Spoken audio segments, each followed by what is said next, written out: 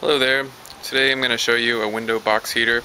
This is a solar air heater that we constructed ourselves and put on attached to the house.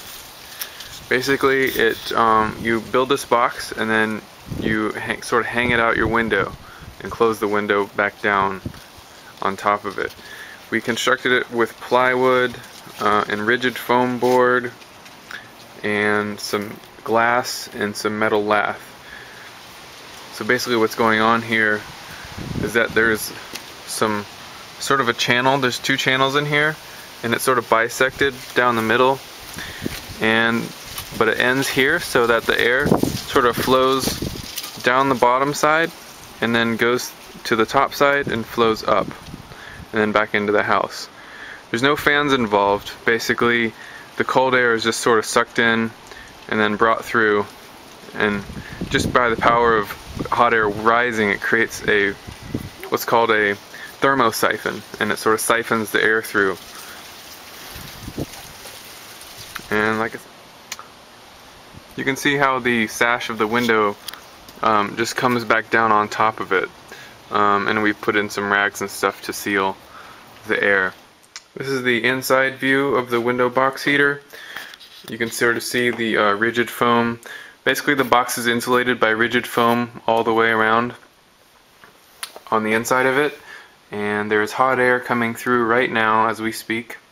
You can't really see it, but basically this is an open channel right here, right up in there, and it goes to the bottom channel of the box heater.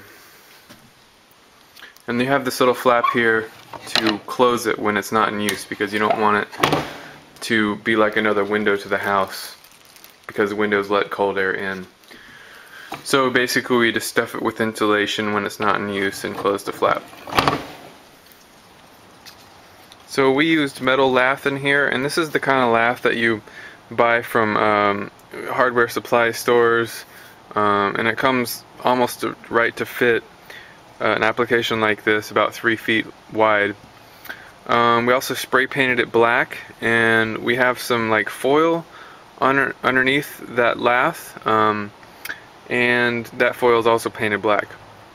The reason to use all this painted black stuff is that, of course, it absorbs the heat energy more. The lath is especially good because it's like a heat exchanger. Air sort of moves through it and is heated by it. The lath was actually the most expensive part of this project, making it about a $40 project. The plywood we got for free, we dumpstered, and pretty much the foam board was really inexpensive, probably about $5 for all of it. So just to demonstrate some of the hot air moving in, I've got this stick of incense, and as I move it closer you can sort of see the smoke from the incense stick move quickly away, whereas if I'm back here it's just going straight up, so sort of indicating an airflow there. We've got this window box heater facing the west because that's actually how we get the best solar exposed window during the day.